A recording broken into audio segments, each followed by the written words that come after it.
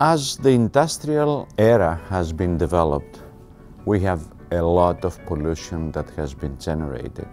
The highest rate of deaths on Earth is due to pollution, about 9.2 million per year. And it is very important not only to do the research, but also to develop the new generation of scientists that they will lead the field. So how we can eliminate the risks to exposure to chemicals from the environment is how we can improve the well-being of humans.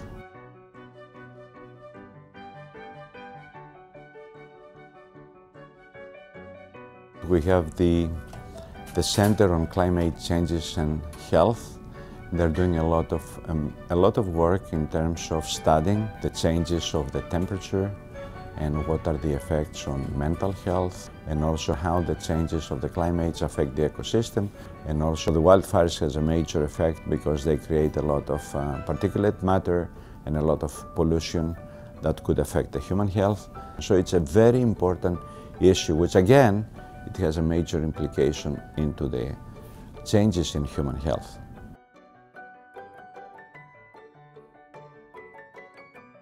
We're exposed to multiple factors every day, which can really cause a disease. So one of our faculty has developed a very novel method by which you can monitor every individual to what they have been exposed to. And then you can determine what is the exposure, what is the health effects on that. We also have faculty who is the father of the green chemistry. In other words, how we can make a new world, helping to develop sustainable chemicals that you can use them that will not have an impact on human health.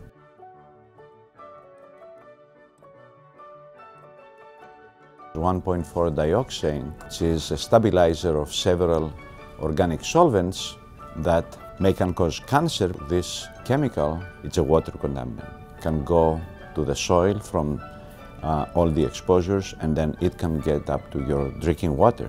It's very difficult to be filtered. This Superfund is trying to study the mechanism by which this chemical can cause liver cancer. The other important thing about the center is it's one of the few projects throughout Yale that brings 4 Yale schools together. I'm a big fan of collaboration. I think this is the uniqueness of our department. So we're very good in connecting the department, not only with the other departments within the School of Public Health, but also with other schools of Yale. And then also we collaborate with state agencies, with the community. So it's very important not only for our department, our faculty to be in touch with them, but also to pass this kind of mentality to our students. How as scientists, how we do the community engagement, how we listen to the community that tell us what are their concerns and direct our research towards that.